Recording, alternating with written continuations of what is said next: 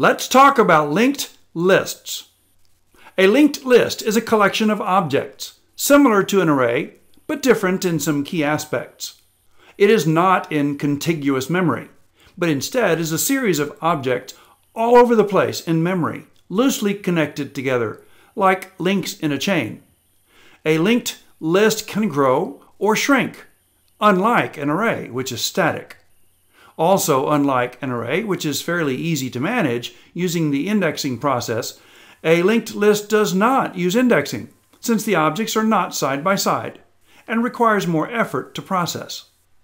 Each object, often referred to as a node, has two main parts or fields, the data field and a link field that points to or references the next object, as you can see here in this diagram. A typical class definition of a node in a linked list is shown here. Class node with two instance fields, int data and node next. Data will contain whatever the data is for this object, and next is going to link to the next object in the list. So let's see how we would build a linked list from start. Typically the word used is head to point to the head of the list. It makes sense.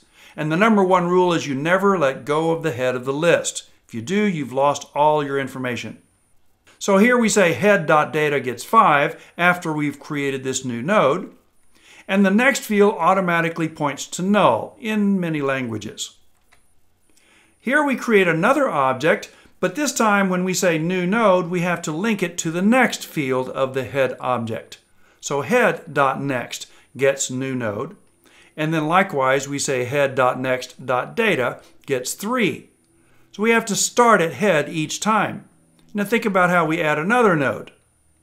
Same idea, except now we have two references to next. Head.next.next gets new node.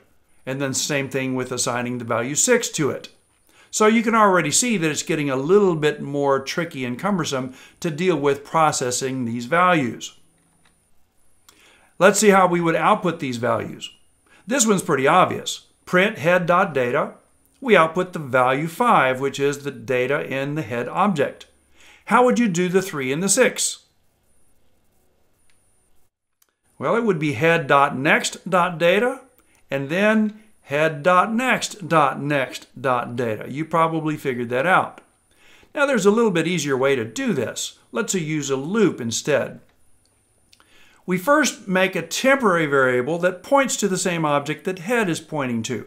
We're not creating a new node here, we're just making a different variable to point to the start of the list. So we say node temp gets head.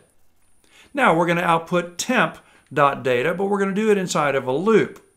And while temp is not pointing to null, we're going to output and we're going to move it down a step. So 2 steps in the loop. Print the data, move down a step. We're not pointing to null, print the data, move down a step. Still not pointing to null, print the data, move down a step. Now we are pointing to null, and so the loop is done. So this gives you a basic idea of what a linked list is all about. It's a chain of objects in dynamic memory. Nodes can be added and deleted. It's a little bit harder to manage than an array. So if you're trying to choose which one you should use, if you don't need dynamic memory, use an array. But if you want your list to be able to grow and shrink as you need to, then a linked list is the way to go.